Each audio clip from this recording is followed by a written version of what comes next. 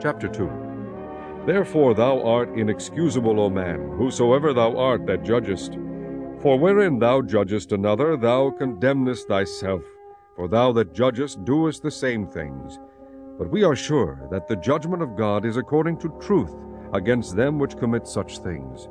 And thinkest thou this, O man, that judgest them which do such things, and doest the same, that thou shalt escape the judgment of God? Or despisest thou the riches of his goodness, and forbearance and longsuffering, not knowing that the goodness of God leadeth thee to repentance? But after thy hardness and impenitent heart treasurest up unto thyself wrath against the day of wrath and revelation of the righteous judgment of God, who will render to every man according to his deeds, to them who by patient continuance in well-doing seek for glory and honor and immortality, eternal life. But unto them that are contentious, and do not obey the truth, but obey unrighteousness, indignation and wrath, tribulation and anguish, upon every soul of man that doeth evil, of the Jew first, and also of the Gentile. But glory, honor, and peace to every man that worketh good, to the Jew first, and also to the Gentile. For there is no respect of persons with God. For as many as have sinned without law shall also perish without law. And as many as have sinned in the law shall be judged by the law. For not the hearers of the law are just before God, but the doers of the law shall be justified. For when the Gentiles, which have not the law, do by nature the things contained in the law, these, having not the law, are a law unto themselves, which shew the work of the law written in their hearts, their conscience also bearing witness, and their thoughts the mean, while accusing or else excusing one another. In the day when God shall judge the secrets of men by Jesus Christ, according to my gospel.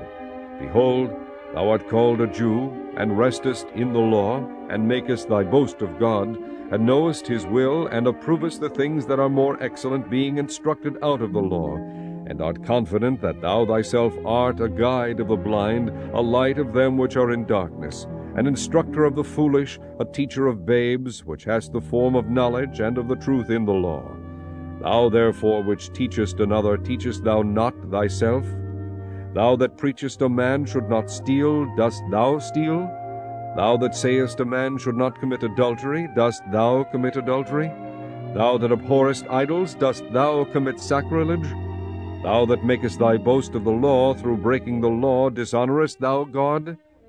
For the name of God is blasphemed among the Gentiles through you, as it is written, For circumcision verily profiteth, if thou keep the law, but if thou be a breaker of the law, thy circumcision is made uncircumcision. Therefore, if the uncircumcision keep the righteousness of the law, shall not his uncircumcision be counted for circumcision? And shall not uncircumcision, which is by nature, if it fulfill the law, judge thee, who by the letter and circumcision dost transgress the law? For he is not a Jew, which is one outwardly, neither is that circumcision which is outward in the flesh. But he is a Jew, which is one inwardly, and circumcision is that of the heart, in the spirit, and not in the letter, whose praise is not of men, but of God.